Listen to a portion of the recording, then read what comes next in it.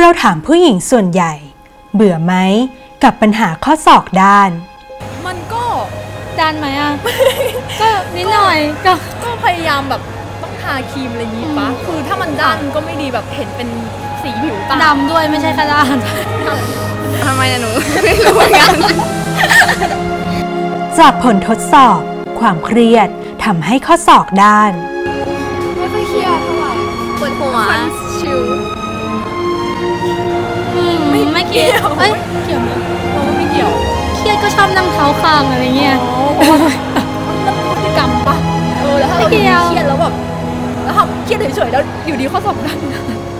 มันไม่เกี่ยวเรามีวิธีช่วยลดความเครียดถ้าคุณทำอาชีพนี้ไม่ตกงานแน่อาชีพนักคณิตศาสตร์ประกันภัยเพียงคุณมีทักษะเหล่านี้ 1. ทักษะด้านคณิตศาสตร์โดยเฉพาะแคลคูลัสสถิติและความน่าจะเป็น 2. ทักษะด้านธุรกิจการเงินการบัญชี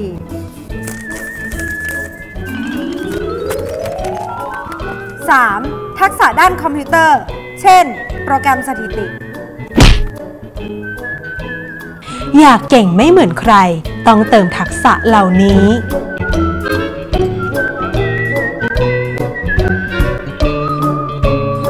วิธีให้คุณพิสูจน์ถ้าคุณเป็นนักคณิตศาสตร์ประกันภัยคุณมีอนาคตแน่เพราะในอนาคตอาชีพนี้จะมีรายได้เฉลี่ยสูงถึง6 ล้านบาทต่อปี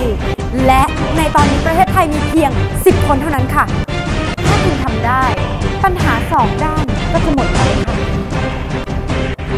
แล้วคุณจะอยากอวดศอกให้โลกได้รู้นักคณิตศาสตร์ประกันภัยทักษะที่คุณคู่ควร